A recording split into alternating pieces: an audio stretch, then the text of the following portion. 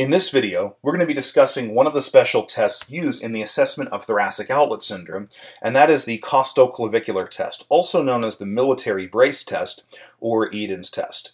To perform the Costoclavicular test, the patient's going to be positioned and standing, as you see right here, and like many of the other thoracic outlet syndrome special tests, the PT is going to be palpating and monitoring the strength of the patient's radial pulse throughout the duration of the test. So obviously the first step is to accurately find the radial pulse, and once you have it, make sure you maintain that throughout the duration of the test. Once you're accurately assessing the radial pulse, you're going to depress and pull back the patient's shoulder, really the scapula, help maintain it more in a position of depression and retraction. And once you have that, you're going to move the shoulder into extension with the elbow straight.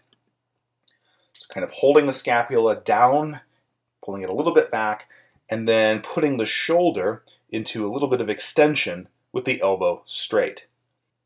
You can also see here that the patient's beginning to drive their chest forward or outward. If they don't automatically do that, you can instruct the patient to drive their chest outward in an exaggerated fashion, almost like they're trying to imitate Superman. So the patient's going to then drive their chest outward.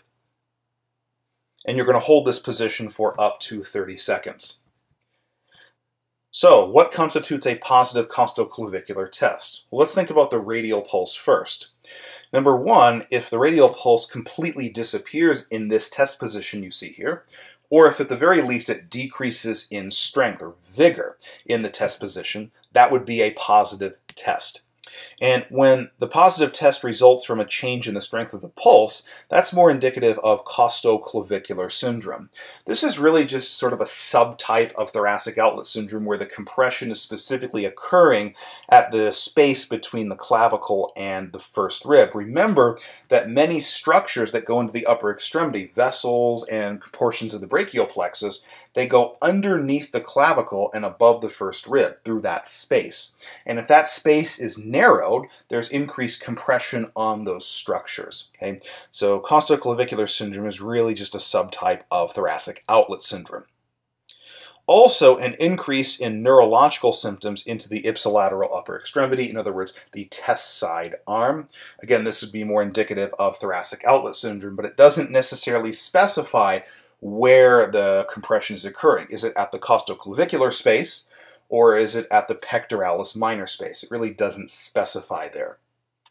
Also note that the costoclavicular test is really good in the assessment of thoracic outlet syndrome in patients who complain of symptoms while wearing a backpack or a heavy coat. And this is presumably because the backpack straps put pressure, that is inferior pressure, down on the clavicle, which further narrows that space and pushes the clavicle closer to the first rib.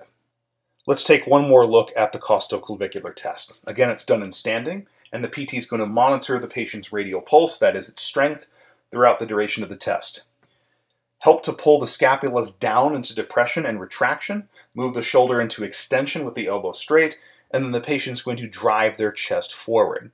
And you can hold this position for up to 30 seconds. And again, you're monitoring for a decrease in the strength of the radial pulse and increase in neurological symptoms into the test side upper extremity.